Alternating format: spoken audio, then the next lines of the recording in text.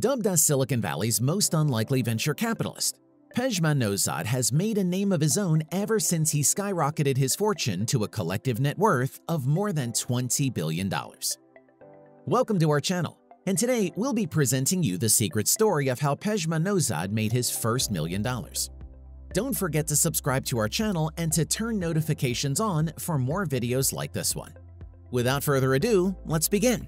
Pejman Nozad's story is a literal rags-to-riches story, except that it happened in Silicon Valley instead of an ancient medieval kingdom. Let's take a look at how he began and what led him to achieve what he has today. Nozad arrived in the US back in 1992 with only $700 to his name and barely knowing any English. Nozad used to work as a sports journalist and had exhausted his small savings just within a few weeks. He managed to snag a job at a local yogurt shop, though he would eventually land another job at Medallion Rug Gallery in Silicon Valley. At the moment of his hiring, Medallion Rug Gallery sold Persian rugs, many of which had really high price tags. Some of these rugs could reach tens of thousands of dollars apiece, which means that many of Pejman's main customers and prospective clients were also affluent people. Many of these were top venture capitalists who also worked right there at Silicon Valley on Sand Hill Road. As he recalled in a September tweet, "I dropped out of college in Iran and came to America with just a few $100s. I didn't speak English. America opened its arms and gave me the opportunity to build a new beautiful life." Pejman developed a passion for investing while interacting with the venture capitalists, eventually setting out to find the next greatest entrepreneurs, business ideas, and investments. This was all kick-started by him initiating conversations with clients while also selling them the Persian rugs. Pejman capitalized, no pun intended, his networking skills. He proceeded to invite local venture capitalists, CEOs, and founders to the Persian Rug Gallery. He even went around their houses to collect the syndicate checks and made himself helpful to these founders. Some noteworthy investors that attended these events include Drew Houston and Arash Ferdowsi, those who eventually would go on to found Dropbox. Andy Rubin was another major attendee who went ahead to create Android and later sell it to Google. That means that Nozad was among the first venture capitalists to fund Dropbox and Danger. It was not because of how wealthy they were, he told the Angel podcast in October 2017. "These people were creating things with knowledge and I wanted to be one of them. I thought to myself, maybe this is the most important street in the world I am working on. And maybe this is the most important time of my life. I have to capture this." So my mindset changed. And that's one of the most important takeaways we can learn from Nozad's journey across entrepreneurship and investment. After a few years, he had built up an impressive network that included the most influential people in Silicon Valley. He convinced his boss, the owner of the rug store, the late Mr. Amir Amidi, to start a tech venture fund. "I said we don't know tech, but we know a lot of people who can provide advice, and we have the space and we can do a lot of events." This prompted them to start hosting events for investors and startups in the rug store. His boss agreed to start out with a $2 million investment and asked Nozad to put in 10%. Nozad didn't have $200,000. So his boss started deducting a portion of that amount from his monthly commissions from the sale of carpets. That caused him to start selling carpets and looking at startups at the same time, working as hard as he could for the next couple years. And the rest is history.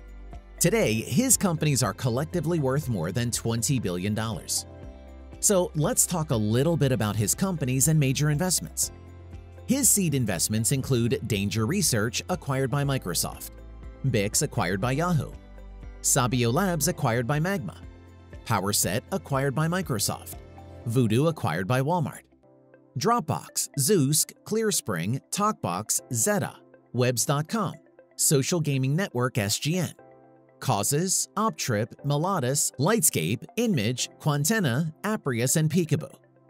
He is also the founding board member of iSucre.org. He has been instrumental in creating Plug and Play Tech Center, the world's most successful technology community center, which has been home to more than 500 tech startups. He joined the Amidi Group in 1994 as VP of Business Development. Amidi Group is a conglomerate of privately held business enterprises consisting of several domestic and international entities, with significant manufacturing, distribution, trading, retail, and real estate holdings. He is also an angel investor.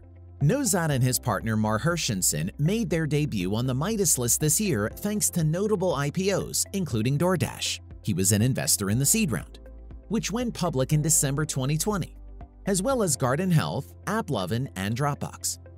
A soccer fanatic and one-time professional player, in 2014, Nozad was awarded the Ellis Island Medal of Honor, which celebrates American citizens who give back to their communities while maintaining connections with their ethnic heritage. However, Nozad is also quite humble regarding his success, crediting much of it to being in the right place at the right time. For example, Medallion, where he began hosting his network events, was located on University Avenue, a major north-south road in downtown Toronto, Ontario, Canada. Nozad is what many would call an insightful opportunist. He knew that he had to access some of the most important people in one of the most important places in one of the most important industries during its most important boom, which is why he brought them together, obtained their contracts, got into their good graces, and rose to the top at a young age. However, looking back, Pejman also admits that finding great entrepreneurs today is quite difficult. Truly great entrepreneurs are greatly focused, and you won't find many of these at networking events or conferences. Instead, they'll most likely be in full heads-down mode. Pejman is aware that to find these individuals, he needs a strong network that also provides key insight into up-and-coming entrepreneurs, like Affinity, for example, which has allowed him to replicate the powerful physical networking environment he had created at Medallion. Summarizing today's video, some of the major takeaways we can learn from Nozad are the following. Number 1, no matter where you come from, if you have the willingness to learn, you can manage to achieve amazing things. Number 2, networking is key in the entrepreneurship world. Knowing the right people at the right time and being able to make friends with them is a fantastic boon, especially in the world of tech.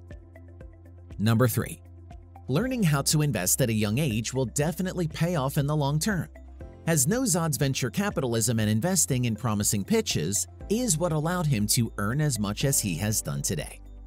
So, what are your thoughts on all these lessons shared by Pejman Nozad? Do you agree with our major points today? Let us know in the comments below. And while you're at it, don't forget to leave us a like, share this video with your friends, and also subscribe to our channel for more videos like this one. We hope you enjoyed it, and we'll see you next time for more.